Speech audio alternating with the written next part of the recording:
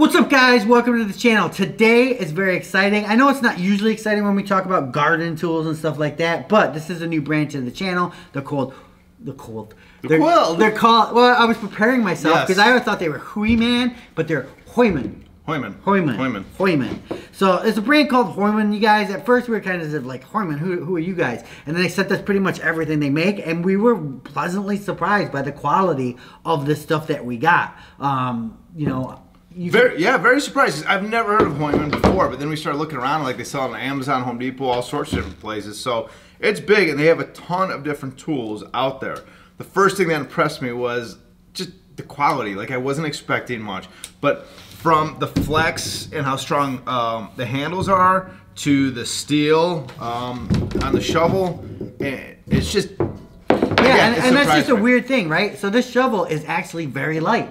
Yeah. It's very light. How do they do that? Well, they lighten up the handle somehow, right? So it's some kind of composite. So automatically we're thinking, oh, it's plastic, it's cheap, you know? So we actually went outside and Eric started flexing up and down on it. And, man, it took a lot of weight. I'm about 225, man. I'm at the heaviest point in my entire life right now, and it handled me. Yeah, we couldn't get it to break. And then just features that you don't see generally, or you do see on high-end shovels, which is the overmold rubber grip at the back. You usually just see it up here. But here you have it in your grip area, which is nice. Here you have areas where you put your foot on. Which it seems bigger. That lip seems bigger than a lot of the other shovels we've seen in the past. Yeah, even down to just the serrated edges on the shovel. I mean, I know that doesn't sound like a big deal, but it helps you break the ground if you're going through like a weed patch or something like that.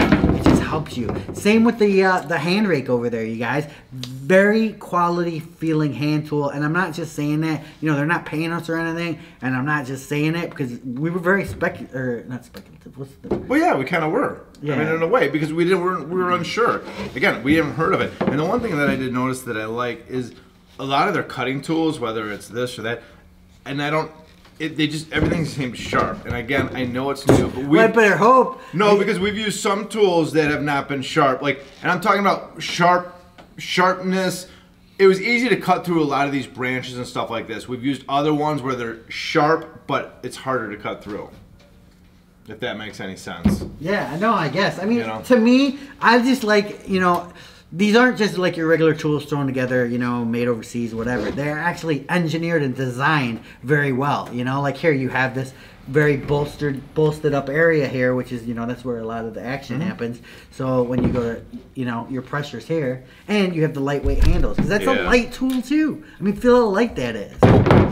You know, the axe handle. How crazy is this? It's solid here, and then it's like hollow here. Yeah.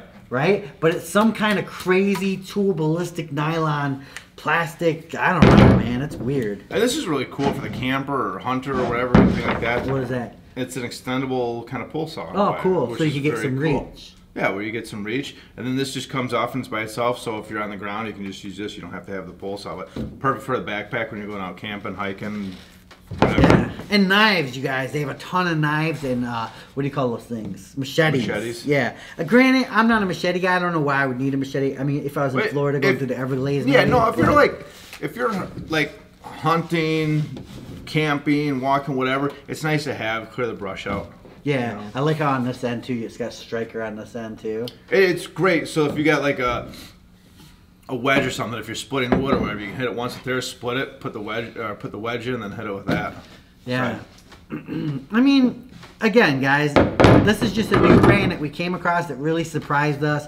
You know, usually when you see these new brands, you just don't think twice about them. But no, because we've had a lot of other brands come across the table, and we don't like them. We haven't showed them off. Yeah. You know? I mean, if it makes it onto the channel, it obviously got our attention. You know, because usually something like this, we would have told them, maybe we'll mention it in the Instagram story. But I really want you guys to know about this, and I want to hear your guys' feedback. Have you ever heard of this Hooyman? You said they're available at Home Depot, Amazon, where else?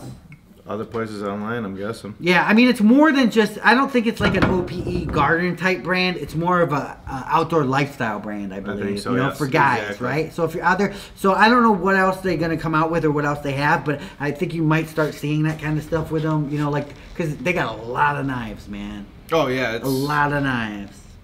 Hooyman. Man, Hooyman. I can't believe I've never heard of them before. Hooyman.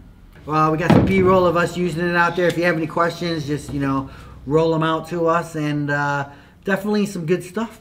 So subscribe, like. We love you guys. Peace. Remember, for more exciting tool action, go to toolsinaction.com.